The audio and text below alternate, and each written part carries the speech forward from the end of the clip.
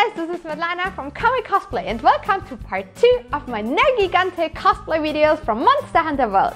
Last time I showed you how we made a bunch of costume pieces for the upper body, and today I'm going to show you how we made the rest. And this includes the belt, the Cosplay cage, the dagger, the leg armor, the shoe armor, and around 1 million spikes. So many parts, so many spikes.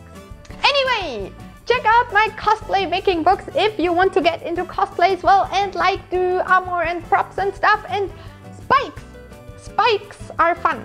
Yay! Check out my books. Yay! And now let's begin. Yay! This time we are starting with the belt. It's so spiky. To get the basic shape, I covered my dress form in duct tape and drew the pattern on. Then I traced this to 10mm EVA foam and adjusted it a bit. After cutting it out, I got a really rough base to work with. Next, I made a layer that was a little bit larger and glued it over the curved foam on my dress form. This way the belt actually stayed in shape. Following this, I used my Dremel to clean up the edges properly.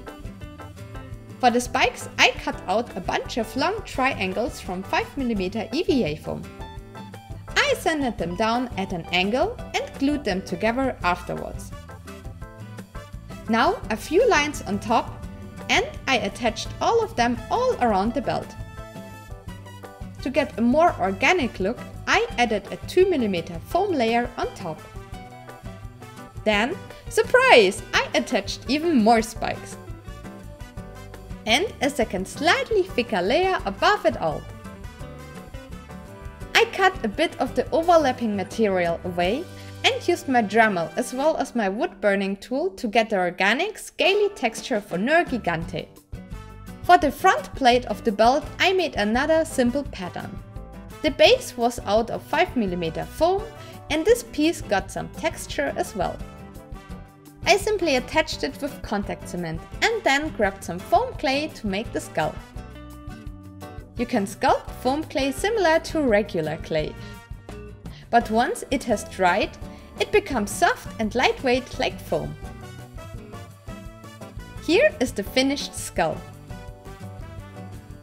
After attaching it, I made some last little horns, glued them on, and the belt was done. Yay! After this, I primed the whole thing with 3 layers of Plastidip. Then Benny gave it a paint job with his airbrush. He first applied a few base colors to the skin and the spikes and then added some shadows. Next he sprayed on a thick coat of protective varnish. To make it look like real bone, he brushed on some brown oil paints and then wiped them off again. Finally he added a few more details with acrylics and sealed the finished paint job with another layer of varnish. Looking good! The attachment I made with faux leather straps and velcro tape. I simply hot glued it to the inside of the belt, sealed the edges with more glue and attached the counterpart to the other side. I also made another million or so foam spikes. You can see this in more detail in my last Nergigante video. To place them, I sewed some velcro on a piece of fabric and glued the counterpart to the inside of the belt. Then, after putting them together, I carefully glued on spike after spike. All around, spikes everywhere. A little bit of oil paint weathering and they already looked much more realistic. For the smaller belts on the sides, I also used faux leather. Some buckram inside helped to give them enough strength, and acrylic colors made them look more worn. Next, I made some foam buckles and rivets and attached them with fabric glue. So far so good, the belt is done. Now for the Scout Fly's cage thing. I copied my template on 2mm EVA foam, cut it out, heated the material up and shaped it over an acrylic sphere. Then I got rid of the inner areas. I glued this piece onto translucent white foam and attached both onto more foam. Following this, I built up the wall, which got some magnets on the inside and on the back to close the cage. The mesh on top was made out of white wobbler strips. I shaped them over an acrylic sphere and used more wobbler to connect them carefully to the base.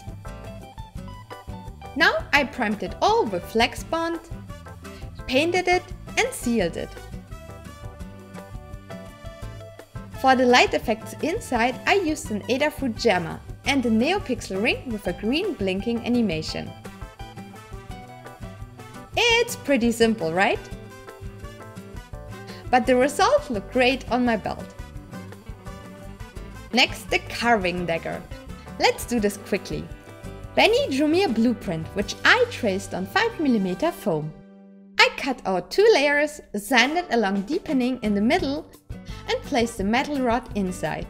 This was just to make the dagger less wobbly.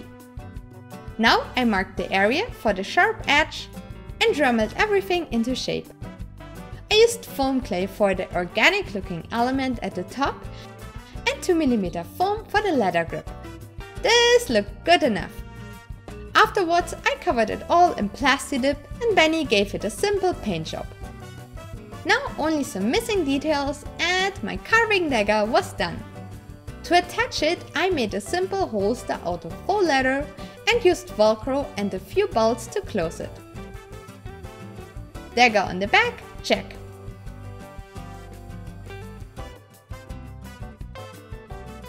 Onto the mighty leg armor. I made duct tape patterns for the thigh and traced it to 5mm foam. Again, I burned the texture, added some details and heat shaped it. Afterwards, I secured it with tape. For the knee part, I made a freehand paper dummy, which I converted into foam. I added a few additional elements and Benny engraved another emblem for the front. Next, I sculpted 2 horns out of foam clay and gave them some texture and details. I only had to attach these to the sides and add more spikes all around. So far so good. Same procedure for the shin armor. This was the pattern and this the foam base. I glued all pieces together, added thick 10mm foam on top to keep the shape, sanded the edges and burned in the texture. Next, I closed the back with more foam and attached a crazy amount of foam spikes. Spikes everywhere! Now patterns for the shoe armor. I mean, you can probably guess what I'm about to say, right? Foam pieces and glue and spikes and all that. Yada yada yada yada. Well, and this was the complete leg armor and dog. Everything was still held up with duct tape at this point. The next step was, yes, priming with Plastidip. Every time I used Plastidip, by the way, I actually used the German brand Gummidip, which is cheaper and easier to apply. Now all the pieces became nice and shiny. Benny and I painted everything like on a conveyor belt. He gave them all a base color with an airbrush, then brighter spikes and some brownish spots. Afterwards he added yellow markings and covered everything in a thick layer of spray varnish. Then, as usual, we did a wash with oil paints. Applying it all and rubbing it off took quite some time though. And well, each scale got more shadows by hand as well. In total, we spent around 2 days just for priming and painting all the armor pieces. In the end, everything got a final coat of spray varnish. Oh, and I totally almost forgot about this dagger. I quickly made a base out of 5mm high density EVA foam, sanded it into shape, made a foam holster and sanded this thing as well. So far for the build. After priming and washing, this was the result. I attached it with a massive amount of hot glue to the leg armor. Not too bad, right?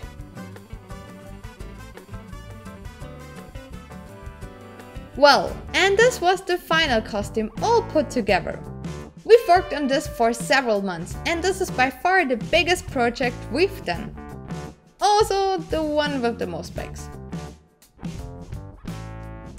It's all lightweight EVA foam. Yeah, I'm pretty proud of it.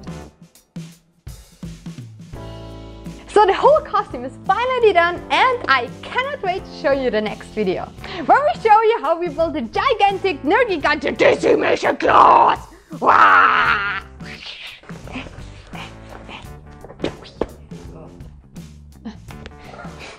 I know, it always looks super fast when we build these things in the videos, but it took us 3 months in total to finish the whole project.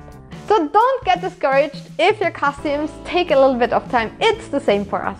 Especially when you have to make 1 million spikes. So don't forget to like and subscribe the video, especially if you found it helpful. And let me know in the comments if you still have any questions. See you soon, bye bye!